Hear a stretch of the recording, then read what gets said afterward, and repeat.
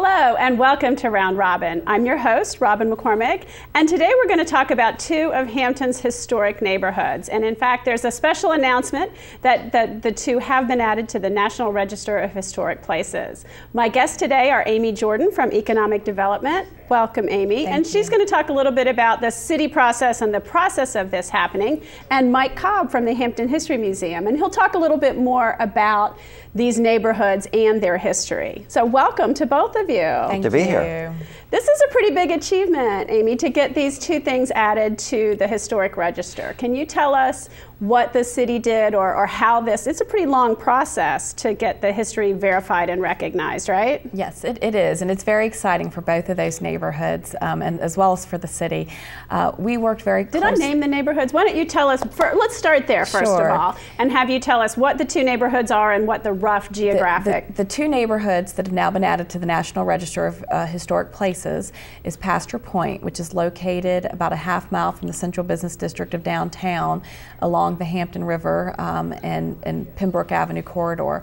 And then the second neighborhood is the Olde Wythe neighborhood, which is along the Kecoughtan corridor from the city line up to just past LaSalle Avenue and over to Chesapeake Avenue. That's a giant neighborhood. I used to live there, and I know it very well. That's a big neighborhood. It is. It's over 500 acres, whereas the Pasture Point Historic District is approximately 28 acres.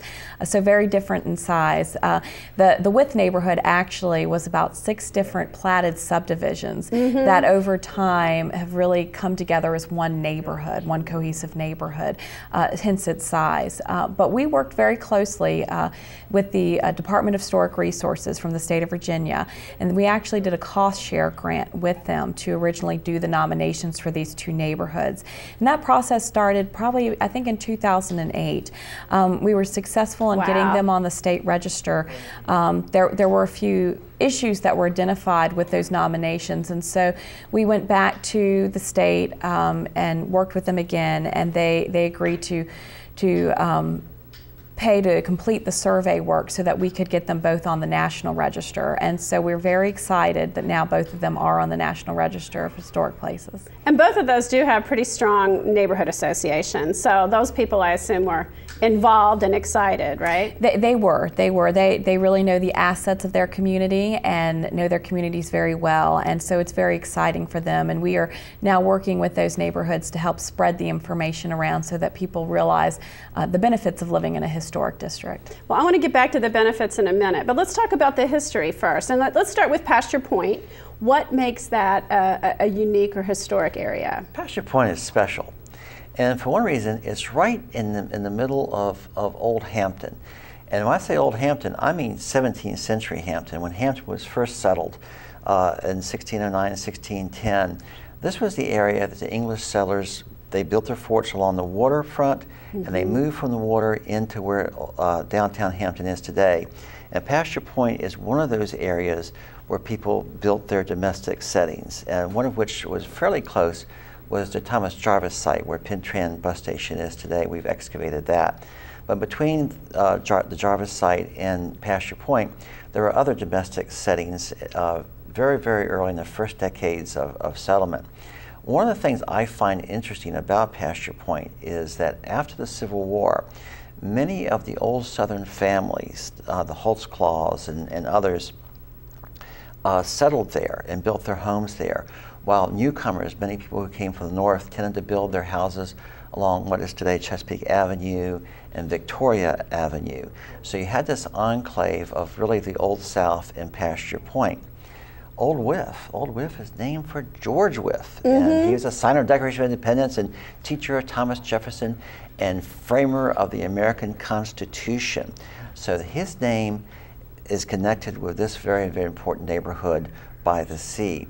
One of the houses that have always interested me is a little cottage right there on the water that Conrad Wise Chapman lived in the last year of his life. He came here in 1910, and he was in hard times, but as a young man, he was a very famous painter. In fact, he was the best known painter in the Confederacy. He painted many of the pictures of Fort Sumter and Fort Moultrie down in Charleston. Oh. Most any Civil War book will have his pictures. And as he got older, he fell on hard times, and he came here without any money, and he used to paint portraits for food. And in fact, I knew a lady, Louisa Scott, who he actually painted. Louisa lived in Pasture Point on Marshall Street, a Booker family. So Conrad Wise Chapman lived in the Wythe district and today is buried in St. John's Church. Really unknown, but nationally, one of the most famous people associated with Hampton. Interesting, I didn't know that. Now both of these areas were developed along the waterfront. Obviously, they go in a little bit, yes. But the waterfront being where people wanted to live for commerce and beauty and recreation and everything. But wasn't there also Wythe would have not been in the city of Hampton at the time. No. It would have been in Elizabeth City County. Correct. What facilitated the development of that area? Well, the Pasture Point area really was born around the streetcar.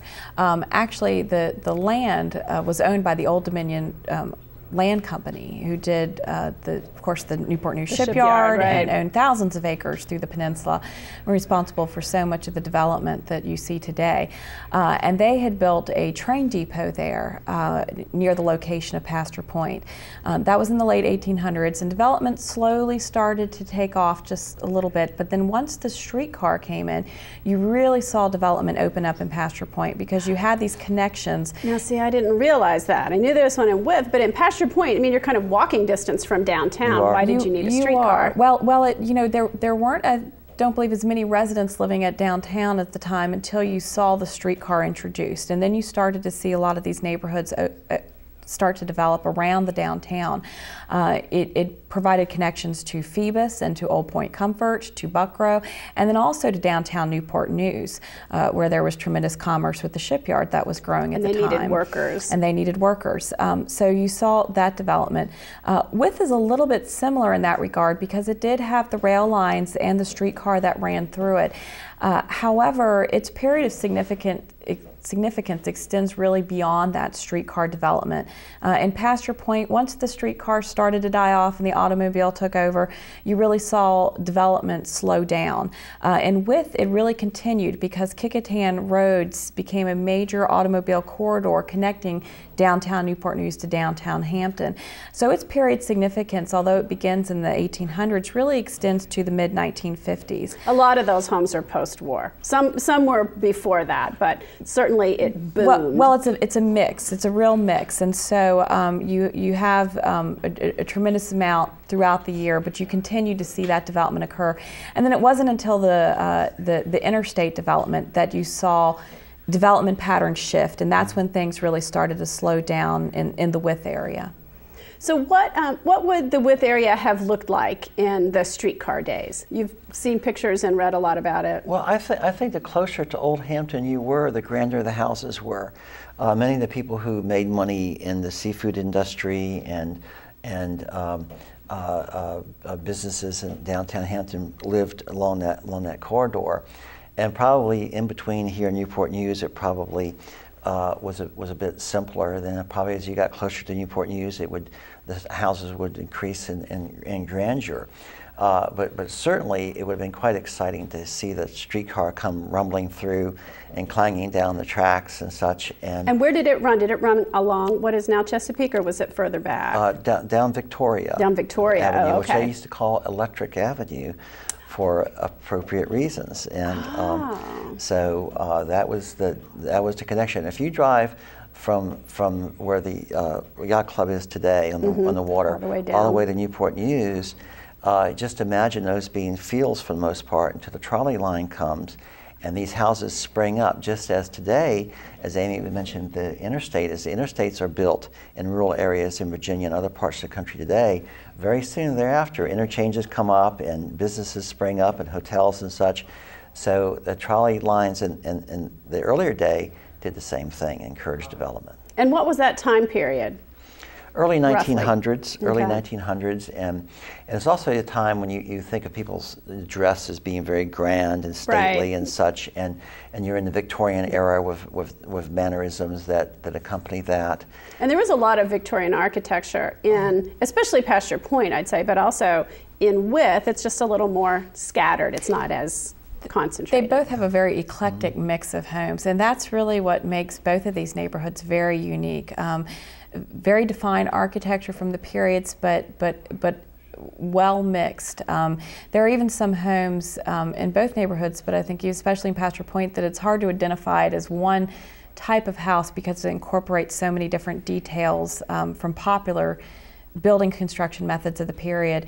And the integrity of both neighborhoods has been so well preserved, and that's what made them excellent candidates to be on the National Register of Historic Places. And that's what's so nice about Wythe.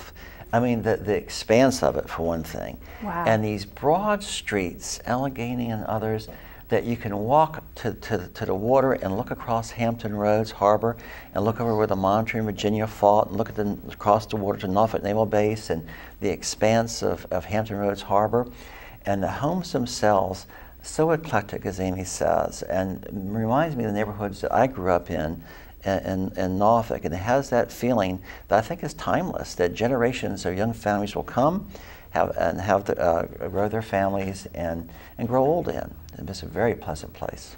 I will say that's one of the things, and I'm more familiar with Wythe because I go to the pool and went to school. My kids went to school at Armstrong, and we're kind of neighborhood association members. But you do see that generations. I mean, a friend of ours lives down the street from her parents' home, and their kids are going to grow up and there's also those established organizations, the Recreation Association with the pool, the Cub Scouts, the Boy Scouts. I mean, all of those, the Little League, basically all celebrated their 50th anniversary it was 8 or 10 years ago, but it was all the same year, because you can tell when that neighborhood really came together and developed all of those kind of social amenities and organizations. They both really are sustainable neighborhoods in a way because of what they have around it, and they've really created this sense of community. And Wythe, for example, because it has such a mix of homes from very small bungalows and cottages and Cape Cods all the way to these very large grand $1 million homes on the waterfront. I know. And they're so intermixed. So the population, the demographics, the age are all very intermixed, and it makes for a really healthy neighborhood. And they're both walkable neighborhoods. You can walk not very far and you're along the water, and those streets run along the water. You've got all those views. I mean, it is a place where I think it's a lot of accessibility by bike and walking and all those things the community plan encourages us to do and get out and enjoy. And Pasture Point, I know, really appreciates their proximity to downtown for that very reason. Oh my gosh, yeah. You could walk to City Hall in a heartbeat if you lived there. It'd be very handy. And the Wythe area has had that feel that we have discussed from the very beginnings of time. The Virginia Indians lived there. Most artifacts found here are found in the Wythe area. Oh, really? Yeah. And also one of the early Virginia Company, early English settlements, one of the earliest structures found here in the Lower Peninsula was found in the Wythe area in 1941. And it was undoubtedly an early settler who branched out from the foothold of Fort Henry and Charles and established a homestead on the west bank of the Hampton River, one of the earliest remnants of early Hampton. Wow. Approximately where would that be? Were you able to pin it down? It's approximately where Armstrong Avenue is, and we know exactly where it is. Okay. And we have pictures of excavation, and one day you might be able to go back and take a look and see what else is still there.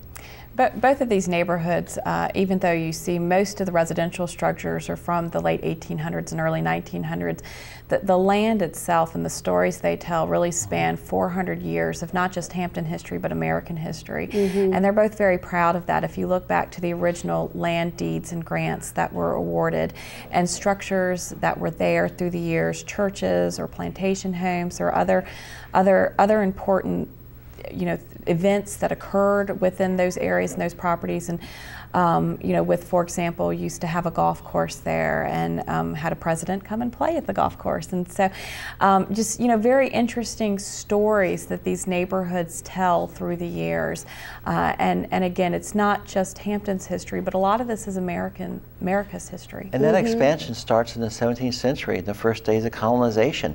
The two forts, Henry and Charles, are built about where Hampton University is today, and very soon thereafter, the settlement started branching out towards the other end of the peninsula where Newport News is today. It started in the very first days of the presence of English in this area. And that is sort of that direct line between downtown Hampton or Fort Monroe or that more developed area along the waterfront to downtown Newport News, and where a lot of the other commerce would begin with the shipyard and the rail line. And American history is about moving west, from the east to the west, and it starts here in the very beginning. And when those first steps were taken away from the coast here, moving towards the west, that's the nutshell.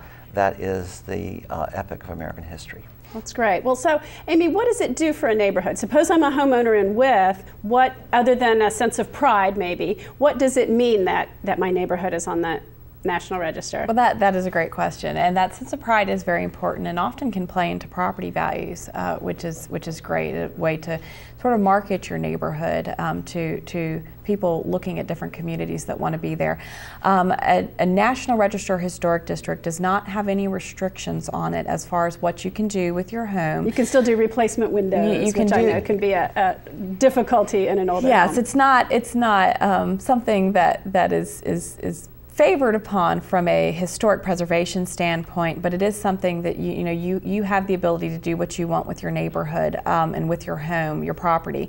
What it does open up is an opportunity for tax credits for those, because these are residential neighborhoods. Most of the structures are owner occupied, and for those that are owner occupied, they can qualify for state tax credits for being on the state registry.